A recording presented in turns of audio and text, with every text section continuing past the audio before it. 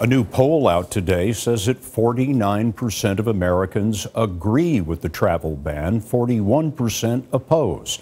Mark Phillips is watching the reaction of U.S. allies.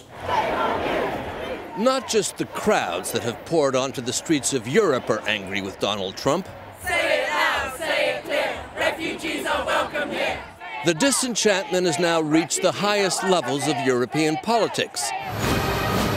Along with the menace of Vladimir Putin's aggressive Russia and China's military buildup in the South China Sea and militant Islam, Donald Trump's United States has become a threat to Europe, according to Donald Tusk, the president of the European Union's most powerful body.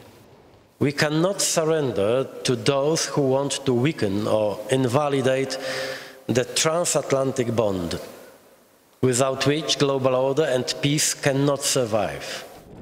What frightens the EU is President Trump's support for the British to leave, expressed to Prime Minister Theresa May, and for other countries to follow. That and his perceived lack of commitment to NATO, and now the refugee ban. This action is inhumane, it's racist, and it's immoral. His unpopularity is expressed in Parliament. Of this wretched man, picketing man. And a petition calling for the president's planned state visit to be cancelled has clicked up over 1.7 million signatures.